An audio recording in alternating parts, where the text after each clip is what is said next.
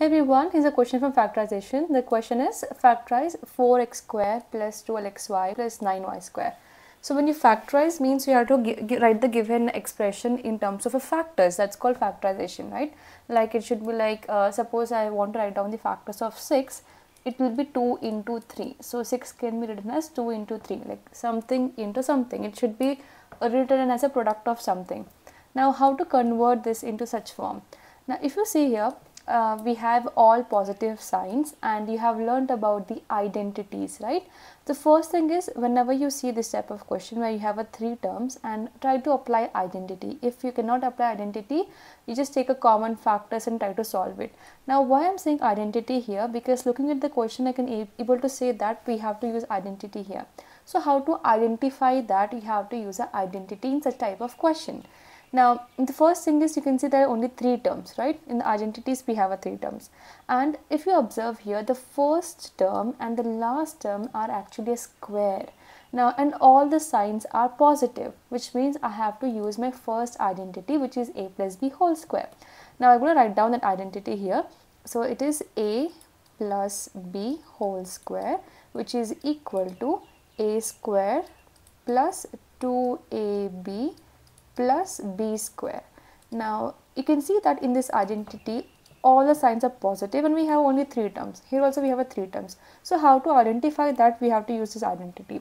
So first term and last term should be square. You can see we have a square and b square.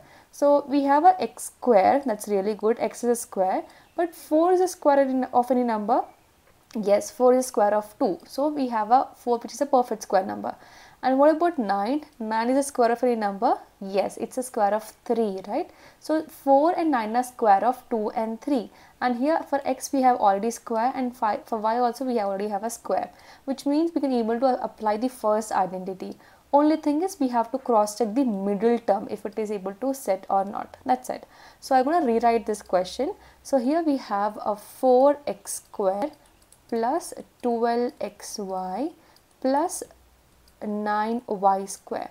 Now this is equal to, this is nothing but 2 square, right? 4 is 2 square. So 2 square x square plus 12xy. We can expand middle term here itself, but I'm not doing right now. And this is 9 is 3 square, 3 square y square. Now this can be written as 2x whole square. You have learned powers and exponents. If the bases are different and the powers are same, the base will get multiplied. So 2 into x we multiplied, we got 2x, and the power will remain same, which is 2 plus 12xy plus this also same thing, 3y whole square.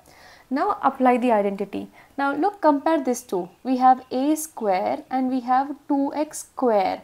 So in place of a, we'll get 2x, okay, not 2x square, it is only 2x. In place of a, we're gonna put 2x, okay, so a value is 2x.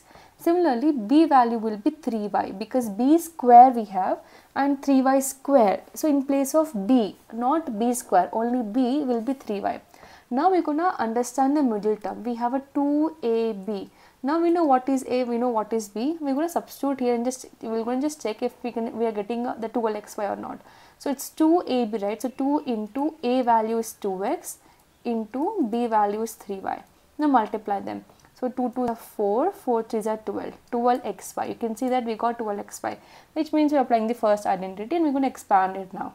So I hope it is clear.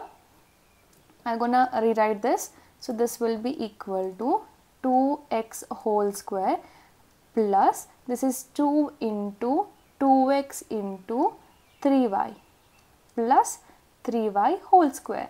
Now you can see that this part is actually nothing but the right side of the identity. A square plus 2ab plus b square. That is what we got here. 2x square plus 2ab. A is 2x, b is 3y plus b square. In place of b we have a 3y, so 3y square. But what is a square plus 2ab plus b square? It is equal to a plus b whole square. So this whole thing will be equal to a plus b. A value is 2x plus b value is 3y. So 2x plus 3y whole square. That's it. So this is how you have to factorize. I hope it is clear how I have done it. You have to, looking at the question, just try to understand whether you can able to apply the identity or not. If yes, try to apply the identity and get the answer. I hope this question is clear. In case you have any question on factorization, drop a comment. I'll try to clear it. Thank you so much for watching.